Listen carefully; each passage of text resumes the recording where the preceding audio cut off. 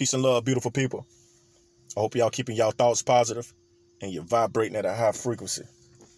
But I like to, send some good positive vibration out. I like to thank my personal trainer, man.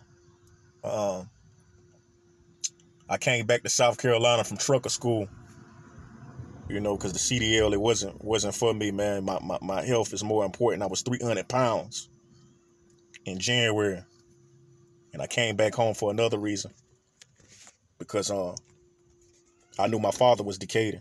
You know what I'm saying? I came back home at the end of January. February, got a job, got my gym membership back, worked myself down about 280, and I got with Andre Collins. I've been procrastinating for 7 years, kept telling this man, like, I'm going to get with you, instead of getting bigger and bigger, thinking I could do it by myself. But I had to put my ego to the side and get with him. You know what I'm saying? Especially when I seen the people he done uplift and the transformations and the diets and the way he pushed people to the limit and make them push past their limits. Because, we're limitless beings as infinite beings. We're divine beings. So it's no limit.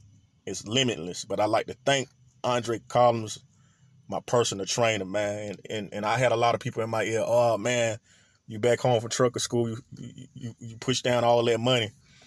Money ain't more important than my health, than my temple. I'm happy to be back home here in South Carolina, man. You know what I'm saying? But I did have to, get out of Columbia. I'm not telling too many people my locations. You know what I'm saying? So, I move in silence, private life, happy life. You know what I'm saying? But I'm more into the woods, But hey, man, take care of your health, man. Your health is the real bag.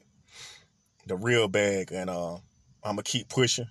We 3 months in, 20 pounds down.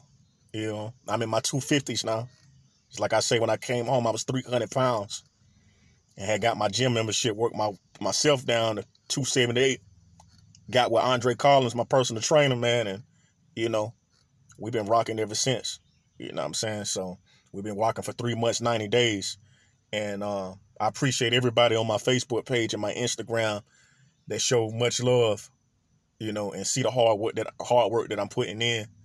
And I'm gonna stay pushing forward, just like I say, bad health, it definitely runs in the black community. We got to get more stricter and more disciplined. Like right now, I'm finna break my fast right now. I'm up like on a 12-hour fast. So I'm finna go ahead and break it and eat real good, eat something good and healthy.